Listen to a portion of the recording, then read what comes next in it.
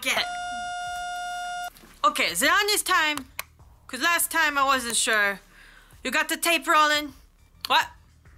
Oh, it's not tape. Hello! My name is the professor. I paint pictures in the sky. And people love my art because it comes from the heart. And I am here today, back again. I know. Oh, not applause. Yes, calm down. I am back again to teach you how to make a beautiful piece of art.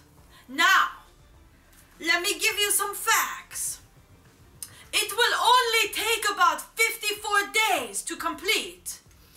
And I will need you to search your cupboards, search your garages and basements to find all of the 108 materials that you will need. Don't worry, it's not more than that, just 108.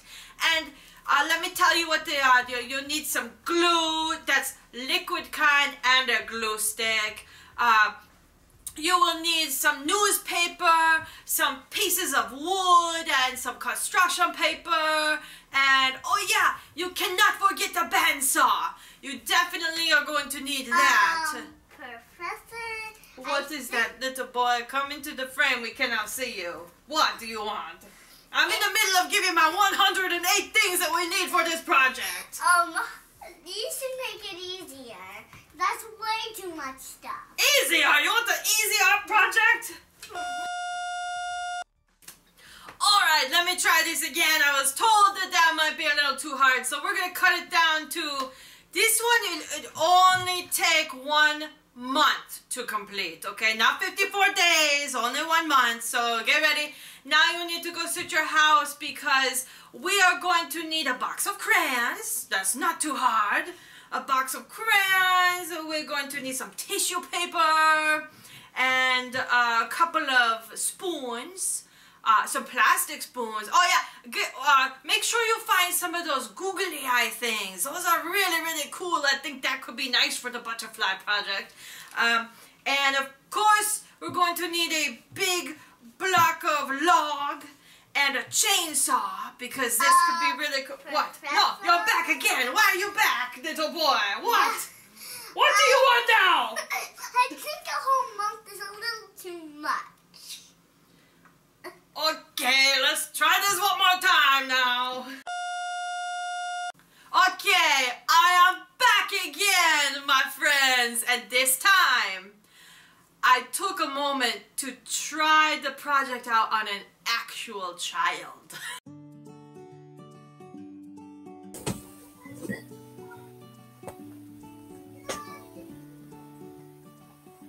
Hello art students, it is time for another art lesson. This is called op art because it involves an optical illusion. It looks like the star is popping out of nowhere. So what you're going to need is a pencil. That's the most important thing along with your piece of paper today. I would also love it if you could find some crayons and maybe even a marker, but pencil is the most important thing. So I'm hoping that you'll be able to find one of those.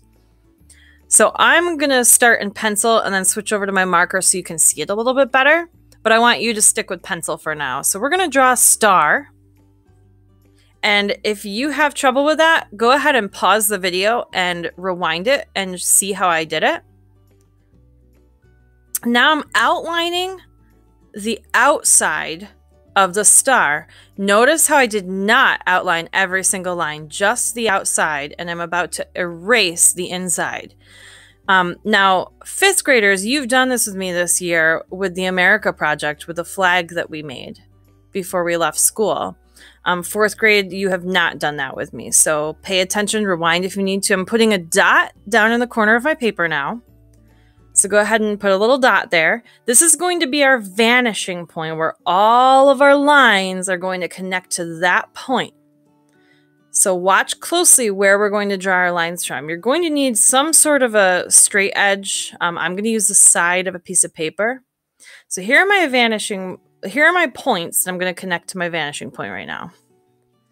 Notice it's not all 5 points of the star. It's some odd places. So pay close attention as I begin my first line here.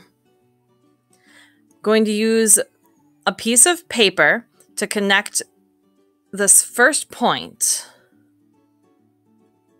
right here to the vanishing point. And I'm going to draw a line.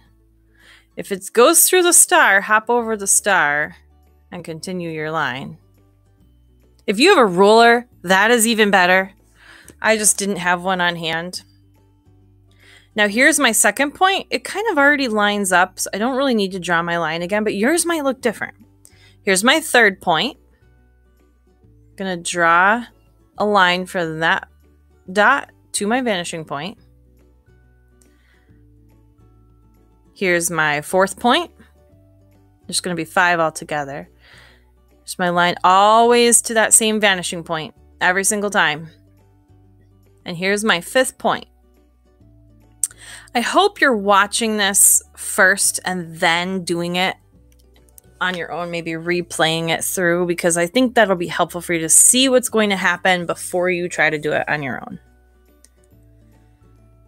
So now we're going to draw a few more lines to help it look three-dimensional. We want it to look like it's popping out. We want this star to look like an optical illusion, tricking our eyes to make it look 3D. So we're going to draw some lines. Just trust me on this.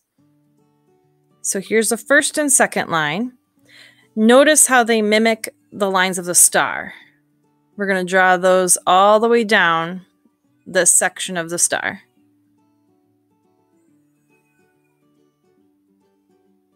Again, if you have to pause or go back, that is okay to do. I'm pretty sure that if I were you, I would do that. Now we have 2 more little sections to work in here. So we're going to draw a line here and keep going with that same direction of that line. Even though this is a tiny little space I'm working in, I'm still going to continue those lines. And up top, we're going to draw just a few in this area as well. Now that is going to help our eyes see the different 3D areas. Okay, shading is the next important part. So if you're a 5th grader, you've practiced a little bit of shading this year. 4th grade, this might be a little bit new. So right on that line, you're going to make it the darkest shade you can using your pencil. And then you're going to gradually get lighter and lighter as you work toward the outside of that area. So right on that line is the darkest, and then it gets lighter and lighter. And you do that by the amount of pressure you are applying to your pencil. So you're pressing really, really hard in the middle, and then you lighten it up, lighten it up, lighten it up, lighten it up.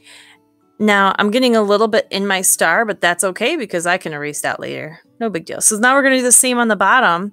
The darkest in the middle, press the hardest in the middle, and then get lighter and lighter and lighter and lighter. And I'm going to need to go back and smooth it out a little bit.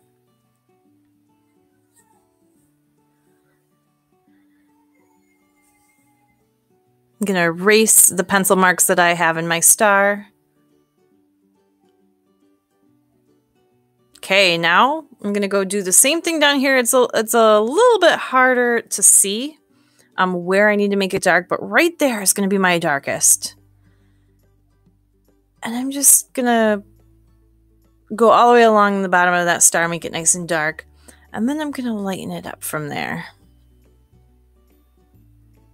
So it looks like there's a shadow under there. So it really looks like that star's popping out. Let me get a little bit dark under there too. Like there's a shadow underneath. Now the same thing up top. We need to add a little shadow up there too.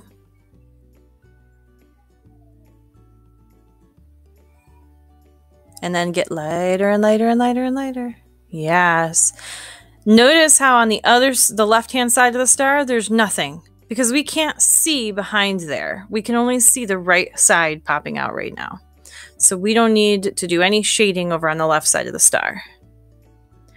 Now it's time to add some color. If you don't have color, you can leave it black and white, just shaded with pencil, and it looks great that way. If you do, I'm going to color my star with yellow, and I'm going to color my background blue. You can choose whatever colors you want, and it'll look like a nice finished piece. Now, don't forget to head over to Flipgrid, and in a video, show me your finished piece of art. Tell me what was hard about this, because I know there's going to be some difficult things, and what you think went well about your piece, what surprised you, what came out better than you thought it might. I can't wait to hear about it. Tell me your thoughts and enjoy making it.